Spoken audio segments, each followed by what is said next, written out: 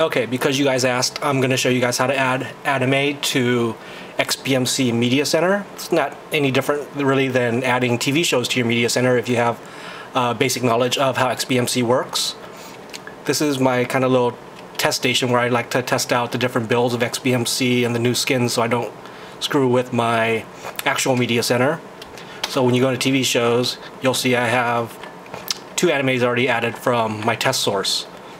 What you want to do is go back to the root, and to enable the option to get to the source menu for the skin I'm using, which is the night skin, I would go to TV shows and I would hit right on the over TV shows. Then I get a series of options. The option you want is files.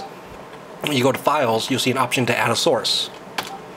Now you hit enter, you'll get the option to add a source. So you want to browse to wherever you placed your new source. So mine would be under my videos, is where I put my test source. So I just gotta locate it, and then videos. Then I created this anime 2 folder. So now I'm gonna go ahead and add anime 2. Enter, then you hit OK to confirm it. So now you want to confirm that this is going to be your new anime source. Hit OK. Then you're going to want to choose what the content is.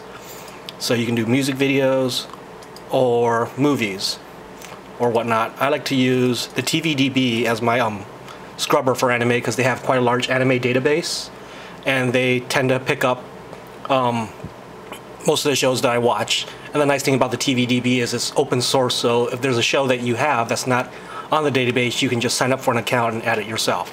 So I'm going to go ahead and add the TVDB as my source. And it's going to say, do I want to refresh all info with this path? I'm going to hit yes. So now it's going to automatically update that folder. So let's go back into it. If I go to TV shows, you'll see that it added a 3rd series, which is Orimo, one of my favorite anime series. By default, it likes to put it in a banner view, which is kind of squished if you have it poster view like I like to have them set. So you can always go into the get thumb option, and the TVDB has a lot of different thumbnails you can use. So just look for something poster sized that you can replace it with, and now you have a nice little poster size. The nice thing about the night skin that I like is that if you look over in the upper left-hand corner right here, it will actually add the logo of the show if someone added it to the database. And then from there you just navigate and you have all your anime added to XBMC.